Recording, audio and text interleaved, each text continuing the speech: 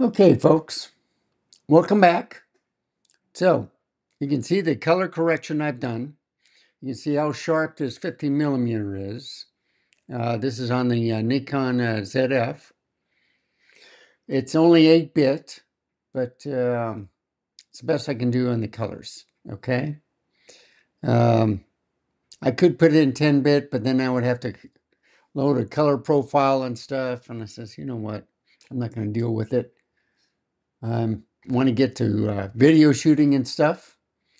So the Battle Royale is this camera, Nikon ZF, against this camera.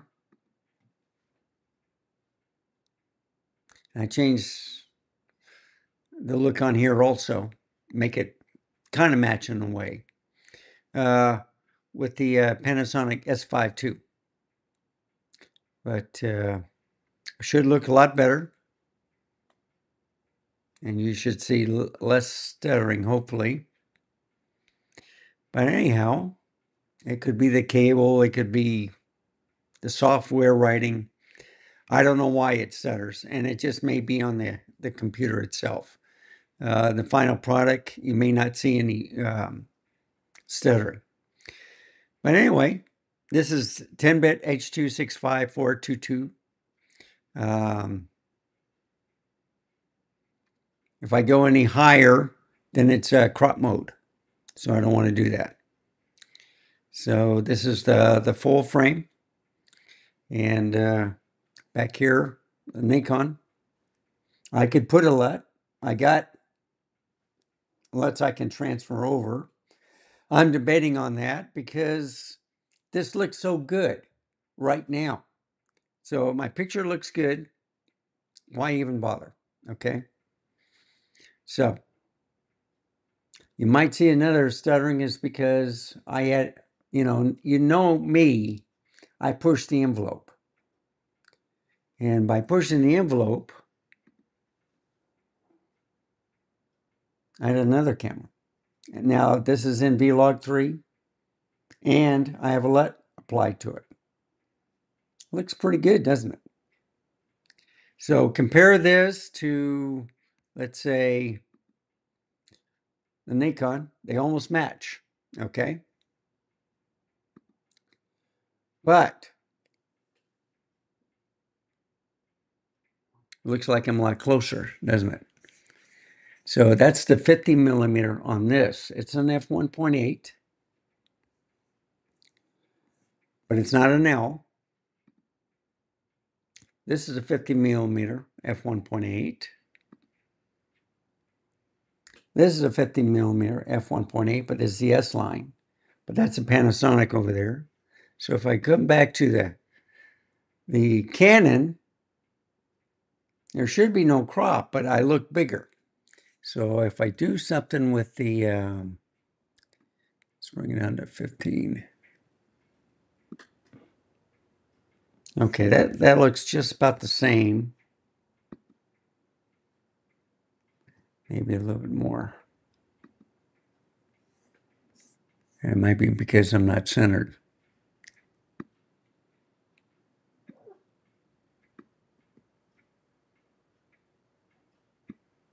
Okay, that looks about the same now.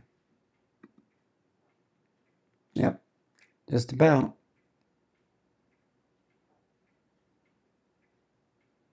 Camera's a little bit to the right, but that's right. And of course, yep, it looks good. Only it's a lower, I got another tripod just like that, but I just put it on a smaller one. I could raise it up a little bit, but this is good enough. And if we go to the rotating ones, now you can see, there we go. So this is rotating. I'm wondering, did I put it on the, yeah, I made it a little bit smaller. Okay. All right. And then rotate to this camera. I'm going to do the same thing here. Just bring it up a little bit. And the same thing here. That matches pretty good, doesn't it? So, I want to make sure it's on. Yeah, it's on the right one. How do I look? So, let's put another one into the mix. This one is the R6 Mark II, 50 millimeter. It has 2 card slots. I can do 10-bit, 422, just like the ZF. I would have to apply a LUT to it, and I just might go ahead and do that with, I think this is like number 3. So a number 4, I could probably do the same thing. I'll just add a LUT to it. And, but you know, it looks so good as it is right now. So the R6 II, C-Log 3, and it's in, and then the Nikon, it's just regular, but I could add a LUT to it. But this looks natural. It's in neutral. The natural's on the Panasonic. So this looks good too. It looks fantastic, in fact. It almost looks like what I look like. I don't know about the pink, but you know, I could add a little bit of there. Look a little bit more like that.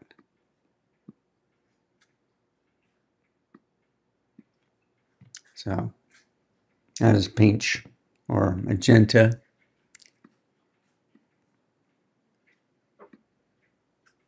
There we go.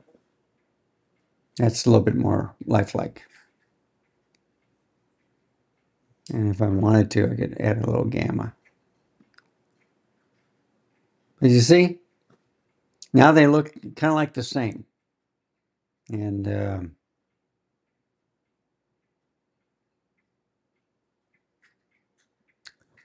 hope this looks helpful, because now I'll add another one. I have the 85 millimeters also for all 3 lenses. And then, of course, I just have the kit lens for the Panasonic, but I have all of the lenses for the Nikon. And I have some, let's see, I have the 16 and the 24 and the 35 also. So I got the 35 on there, which is a 1.8 on both of them. On the Panasonic, I don't have a 35 1.8, but I could probably pick one up. So anyway, I'm just going to finish this off. If I decide to add another camera, I will. But these 3 cameras, even if the ZF is $2,000, I figure that after the sale is done, it's going to go to $2,500. And they put it down underneath the Sony, and I do have 2 Sonys. I could put in a 4th camera in the mix too. The only difference is with the 2 Sonys, the A7C2 and the ZE1 or ZVE1, they only have 1 card slot, and they're smaller, and they're not like this type of camera. It's just a little bit underneath. All right. So these are more like the professional cameras. The Z8 is, I think, a little bit above this. I could put the Z6 II on there, but it has a CF Express card, and none of these, they're only SD cards. So if I put the ZVE1, it would match this better, you know, with the color profile and stuff, compared to, let's say, the A7C that I own. The A7C 2 is a 33 megapixel, but I would have to get the A7 IV, you know, to match these 3 cameras. And so anyway, Yeah, the ZV-E1 is only a 12 megapixel camera. This one's a 24, Panasonic's a 24. I think the Canon is a 24 also. So I would have to get the, I think the Sony one is a 33. But anyhow, thank you for watching. I'm trying to remember what camera I'm looking on. So I'm going to finish off with the Panasonic. So if you like this type of content, please give me a like, subscribe. Any comments or questions, put it down in the comment section below. Maybe I should add the A7 IV to it. Then you got the 4 best cameras competing against each other. We'll see who wins. But anyway, thank you for watching. And remember, stay safe, keep smiling, and until next time, I shall see you then. Goodbye, folks. And we'll end off with the new boy on the block, the R6 Mark II. Looks pretty good. Bye, folks.